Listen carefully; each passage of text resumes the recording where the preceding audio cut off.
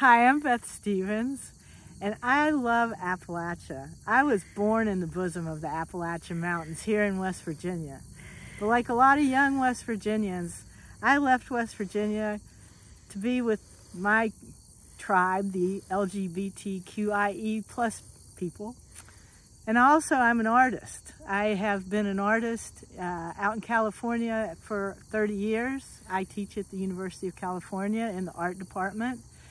And I am a successful artist nationally and internationally.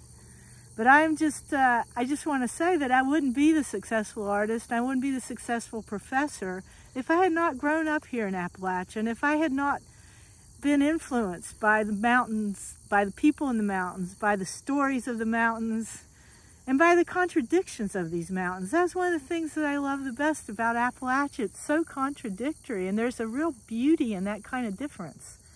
But I really had to go pursue my career, and I come back and visit my family every year, and I just love being here. I love listening to the cicadas. I love seeing the trees and the deer and the rivers and the beautiful clouds in the sky. It's just extraordinary here.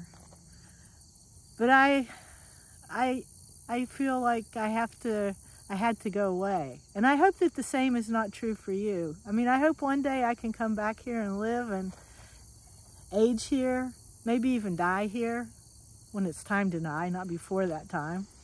But anyhow, I just love Appalachia. I love West Virginia, and I love you. And I want to pledge my solidarity to all the LGBTQIA plus people in the state, to all the artists and dreamers, to all the students, because I believe you deserve an education, no matter how poor or rich your parents are, no matter what their religious beliefs or political beliefs are, no matter what one's sexual preference might be.